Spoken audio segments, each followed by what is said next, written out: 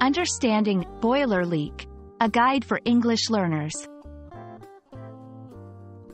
Hello, everyone. Today, we're going to explore the meaning and usage of the phrase boiler leak. This is a common term you might encounter in everyday conversations, especially when discussing problems in houses or buildings. Let's dive into what it means and how you can use it correctly in English. Boiler leak is a compound noun, where boiler refers to a heating system used in homes and buildings, and leak implies an unintentional escape of water or gas. When we say there's a boiler leak, it means that the boiler system has a problem. Specifically, it is releasing water or gas in a way it shouldn't. The phrase is often used in household and maintenance contexts. For example, if you're renting an apartment and notice water dripping from the boiler, you would report a boiler leak to the landlord or maintenance team.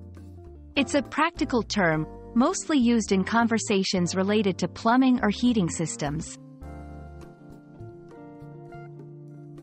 Let's look at how to use boiler leak in sentences.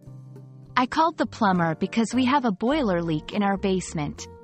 The maintenance team fixed the boiler leak quickly. Can a boiler leak be dangerous? Notice how the phrase is used to describe a specific problem that needs attention or action. To expand your understanding, here are some related terms. Boiler breakdown, when the whole heating system stops working.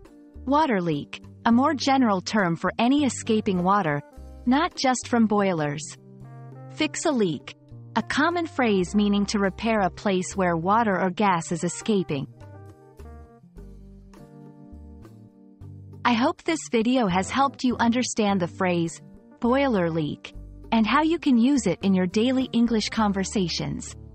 Remember, learning a language is all about understanding these small but significant phrases. Keep practicing, and see you in the next video.